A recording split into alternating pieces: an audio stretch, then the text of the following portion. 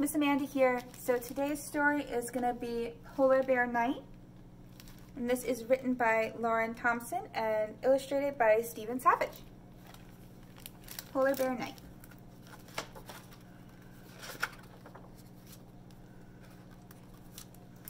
The night is keen and cold. Snug inside her warm den, a polar bear cub awakes. Something in the moonlight stillness quickly beckons. What is it?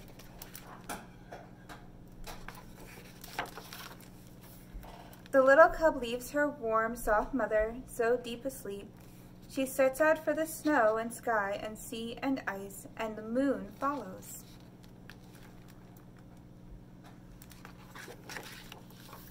Quietly, the little cub creeps across the snow, listening, watching. All the others are asleep. She sees the walrus. He is sleeping.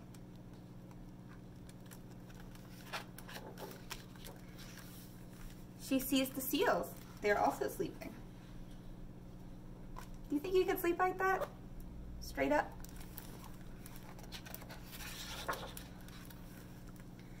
She sees the whales.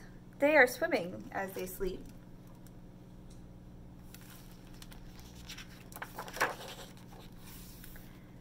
Farther and farther the polar bear cub walks, watching, listening. Where is she going? What will she find? The little bear climbs high upon the mountain of snow. There she waits, wondering, and the moon waits with her.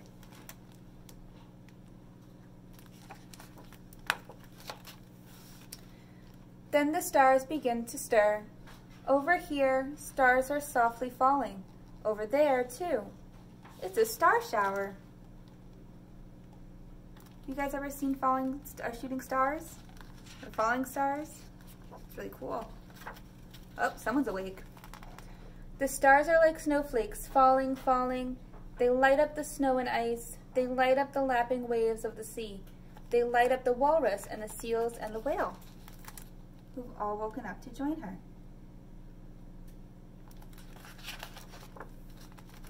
They light up the bear's warm, snug den and her soft, sleeping mom.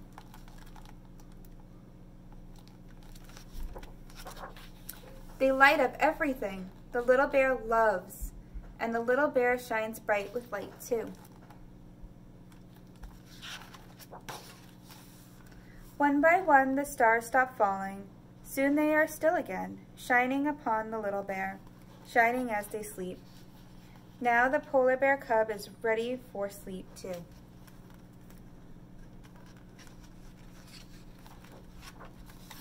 She makes her way back through the keen, clear night, and the moon follows. Snow and sky and sea and ice, and Mother Bear's soft, warm fur. Home. The end. I think that's a great story. Let's make some snowflakes of our own that won't melt. I'll show you how. Come on. Here's what you'll need to make your snowflake: cardstock, liquid glue, salt, watercolor paints, water, and a paintbrush. Let's get started. Okay, first things first, we're going to make our snowflake shape with our glue. If you're not entirely sure or confident in what shape you want to make your snowflake, not a problem. You can always sketch it out beforehand. I just kind of freehanded it this time. And remember, every snowflake is unique. You don't have to exactly copy mine.